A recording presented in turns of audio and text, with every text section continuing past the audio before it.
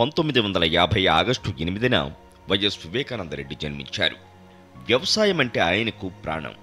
Tirupati SV agricultural కాలేజీలో చదివి ఆ మేరకు పట్టా పొందారు.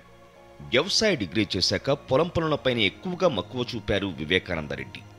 రకరకాల పంటలు పండిస్తూ భూమిపుత్రునిగా ప్రత్యేకతను చాటుకున్నారు. వైఎస్ రాజారెడ్డి కుటుంబంలో విభిన్నమైన శైలి గల వ్యక్తిత్వం వివేకానంద రెడ్డి సొంతం. ఆయనలాగే ఆయన ఆలోచనలు విభిన్నమే.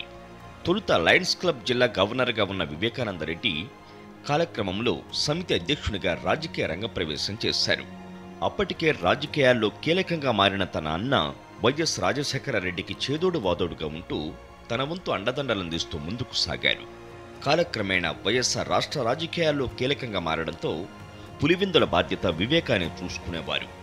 అలా రాజకీయ ప్రస్థానం ప్రారంభించిన ఆయన 1989, 1994లో 2 సార్లు పులివెందుల అసెంబ్లీ నుంచి శాసనసభకు ఎన్నికవ్వగా 1999, 2004లో కడప ఎంపీగా ఉన్నారు.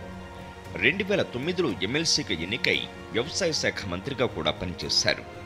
అలా తనకు వచ్చిన పదవులకు వన్నె తెచ్చారు తప్ప ఏనాడు కళంకం తేలేదు. ఎప్పుడూ అన్నకు తగ్గ తమ్ముడుగానే నడుచుకున్నారు. పులివెందులతో పాటు జిల్లాలో ఏ సమస్యలు ఉన్నా అన్న వరకు రాకుండా తనదైన రీతిలో పరిష్కరిస్తూ ముందుకు సాగిన వ్యక్తి వివేకానంద రెడ్డి. జిల్లా అభివృద్ధిలో వైఎస్ రాజశేఖర రెడ్డి, జగన్మోహన్ రెడ్డిల పాత్రతో పాటు వివేకానంద రెడ్డి పాత్ర కూడా మరువలేనిది. వైఎస్ఆర్ మరణించాక తమ్ముడు వివేకానంద రెడ్డిని జిల్లా వాసులు పెద్ద దిక్కుగా చూసేవారు. పులివెందులకు సాగునీరు అందించేందుకు లింగాల కెనాల్ను రూపకల్పన చేసి రైతు పక్షపాతిగా నడిచారు వివేక. ఇప్పుడు ఆ కెనాల్ దాదాపు పూర్తిగా వచ్చింది. అలా అనేక అభివృద్ధి కార్యక్రమాలు ఆయన చేతుల మీదుగానే ప్రారంభించబడ్డాయి. ప్రజా సమస్యలే పరమావధిగా రాజకీయాల్లో అంచెలంచెలుగా ఎదిగారు వివేక. ప్రజా సమస్యల పరిష్కారి అంటూ జిల్లాలో ఆయనకు మంచి పేరుంది. తాను ఎంతో పెద్ద కుటుంబంలోంచి వచ్చినా అది ఎక్కడా కనపడనిచ్చేవారు కాదు. సొంత సోదరుడు వైఎస్ఆర్ ముఖ్యమంత్రిగా ఉన్న సమయంలో వివేక మాత్రం సామాన్యుల్లో సామాన్యుడిగానే కలిసేవారు. వారితో అలాగే కలిసిపోయేవారు.